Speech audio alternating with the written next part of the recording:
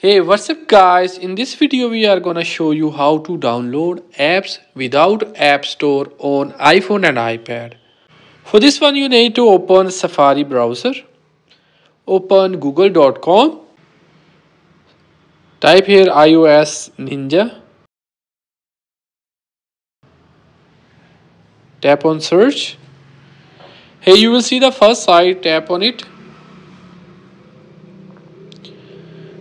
Let it to open, otherwise you will not see here download option. Scroll down, here you will see install now option. If you don't see install now option, you have to change your IP. You have to use any VPN. After connecting the VPN, then you have to open Safari browser and visit the site, and then you will see the install now option will appear. Tap on install now, tap on allow.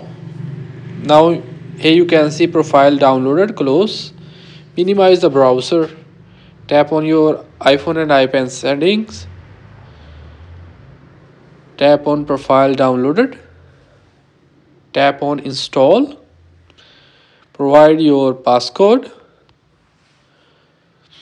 tap on next, tap on install, again tap on install, tap on done. Here you can see profile is successfully installed. Now you have to minimize this one. Here you can see iOS Ninja is successfully installed. Open this one. It will take a while to load,